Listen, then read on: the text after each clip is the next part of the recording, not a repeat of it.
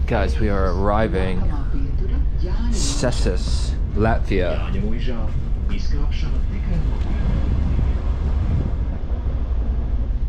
It's a former medieval city in middle Latvia.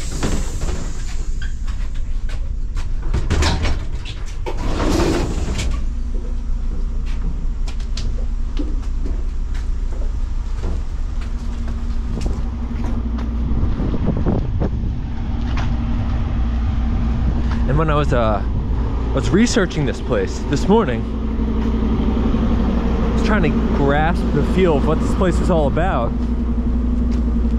And as I was looking at some of the images, look at the train, by the way, very cool. I realized I've been here before. I've been to Cesis or Cesis during the winter time. And it was a frigid day, and it was snowing, and it was mixed with rain, and it was just a terrible, terrible weather experience. But the town was so interesting with, you know, castles and cobblestone roads and some communist history. It had everything. And it's a place that I guess I wanted to come back to, but had forgotten about. And now here I am, back in Cesis. C-E-S-I-S. So there goes the train. There's a factory of some sort. And here we come into the train station. Let's have a look.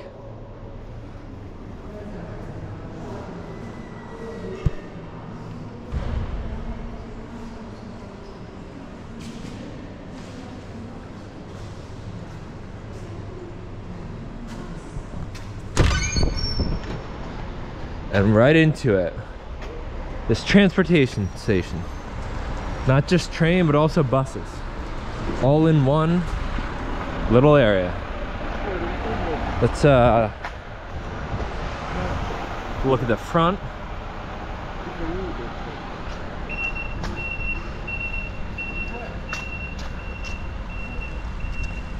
And as you come into this town, the city, you immediately feel a bit of the history with got these kind of stones set up here, and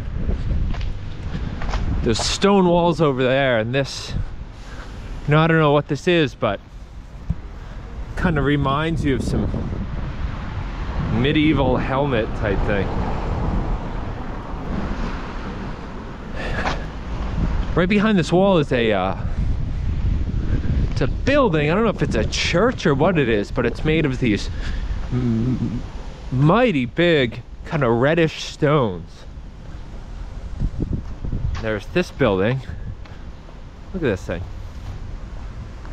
Cylindrical design with a little, I'm calling it a hat on top. Pretty cool. So here's this interesting architecture I was just referring to with the big stones. And so all this just as soon as you get off the train, so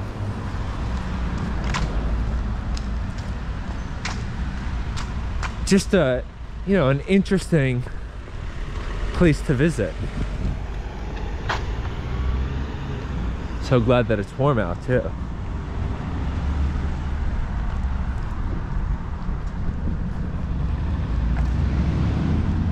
So let me set the scene a bit. We're about maybe 2 hours from Riga, and what we've done is traveled from where I was staying in Sigulda. Sigulda is it's like an outdoor sports area. It's right out of National Park. Took the train up here, 40-minute train ride along the National Park. The train stopped maybe once or twice, and then we got here. So we're kind of like in this very geographically specific area, as it's next to a national park, and you feel like you're kind of away from the rest of society. I mean, you know, you're in a smaller town, but it goes beyond that. It feels like like everyone knows each other here. Feels a bit socially tighter than other places in Latvia that feel a bit more connected to the rest of the world, which is good and bad. I mean, if you live in a place like this, it feels safe, everyone kind of knows each other, but there's also a feeling of it being a bit limited because it's just same old type of situation, which there's comfort in that, there's reliability, but there's also an element of boringness to it. It's just doing the same people, same thing, same old jokes, and a lack of freshness and newness. So guys, let me stop it there, and actually no, I'll just keep it going.